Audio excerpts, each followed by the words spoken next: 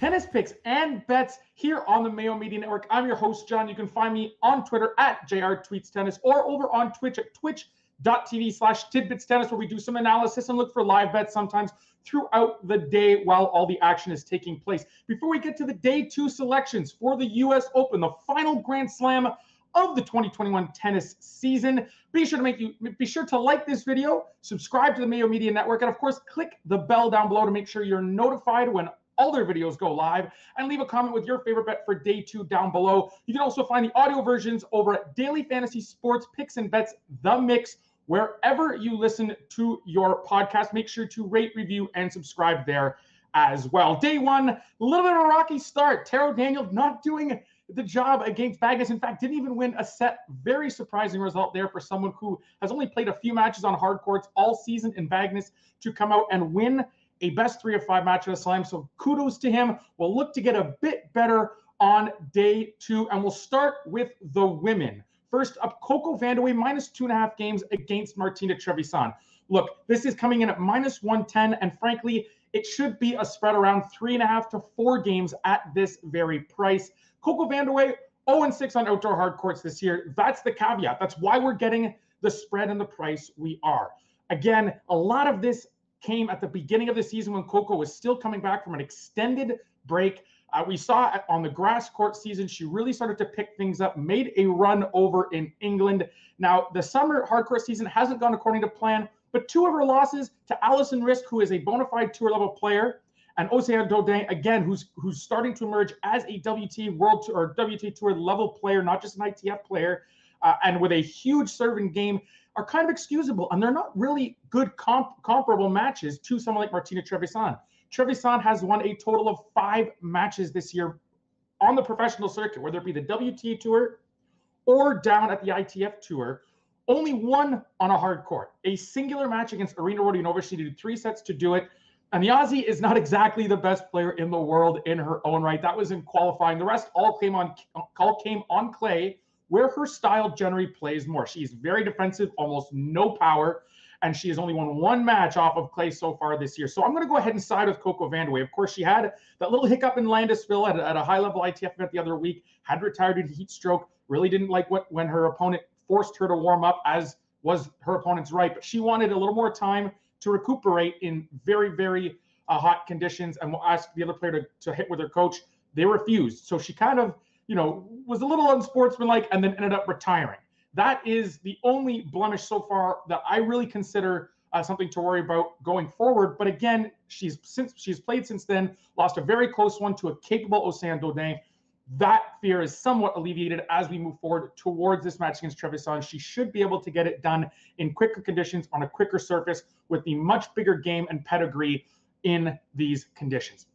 Second match I want to talk about, we go to the men's side, and it's Lucas Pouille, the Frenchman, on the money line against Albert Ramos-Vinolas, and he is an underdog at +128. Half the side with Pouille here. He is someone who has always done better in quicker conditions. Now, coming back from injury this year, it hasn't been his best season. However, if you look at some of his results from the grass season, where, again, quicker surface is going to play for him, he's got that big serve, or the indoors season, he has pushed a lot of quality players throughout. He pushed Cam Norrie to 4 sets at Wimbledon, including losing 2 7-5. Those are very tight lost sets. He pushed Karen Khachanov, who had an incredible summer, is another top 30 kind of player. Cam Norrie this year has made his way into the top 30 as well. Some very close losses for Pouille to take away as almost positives, especially when you apply it to this particular match here on hard courts at the U.S. Open against a clay quarter like Ramos-Vinolas without too much power, and who doesn't really do his best work off of the clay courts or slowish hard courts. The U.S. Open courts, not like that, especially the outer courts where this match is likely to take place. I highly doubt you're going to be seeing 2 unranked, non-seeded players that are not American on one of the show courts in the first round when there are 128 different matches over a 2-day span. So again, we can be pretty sure he's going to be on an outside court, which will play quicker and into Lucas Pouille's hands a bit more. The bigger serve, more power, the ability to hold more. I think the pressure is really going to be on Ramos-Vinolas to hold his serve here because he doesn't have the weaponry. He doesn't have quite the power or the comfort on surface. So we'll go ahead and back a dog here who has more favorable conditions and who prefers the surface more than his opponent. No problem opposing a favorite in this spot if we can get plus money to do it, all things considered. Finally, I want to talk about a match between Denis Kudla and Laszlo Djere, also from the men's side. Once again, a surface-oriented play here, as Denis Kudla, more familiar with quick courts. He's one of the players on tour who actually has the biggest discrepancy in terms of his record on slow surfaces, whether it be slow hard courts or clay courts versus quicker surfaces, so medium to medium fast hard courts to grass courts. He really is a kind of a typecast player for quicker courts. He likes the ball bouncing low, but skidding through the court. It's where he generally has his hit zone is far lower than most players.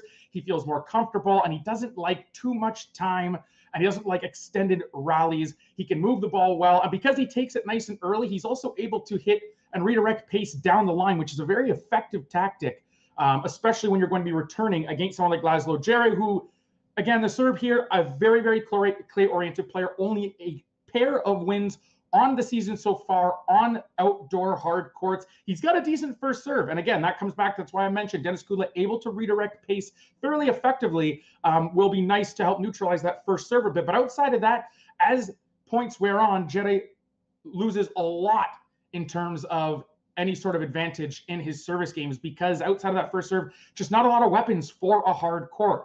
Denis Kudla only at -4 games here, and you only have to pay -115 to do it. I would most certainly look at that. I think this should be up around the 5.5 mark. It should be a fairly straightforward straight sets win. Now, we said that about Taro Daniel too, but all things considered, when you look at his opponent, when you look at the surface, when you look at the court speeds, this is one that Denis Kudla should handle. And I think the books really should be trying to make you decide whether, make it service or service order dependent, or again, maybe a tiebreak is in there to make it a 5 to 6 game spread. I would have this firmly at 5.5. I think that's where it would be most profitable for the bookmakers, but they hung this number at 4. So we will go ahead and lay the 4 games here. We're more than willing to take a 1.5 game advantage over the books, in my estimation. That is it for day 2. We will be back again for more coverage as the second round begins on Wednesday. We'll have those picks for you tomorrow. Thanks for watching, everyone.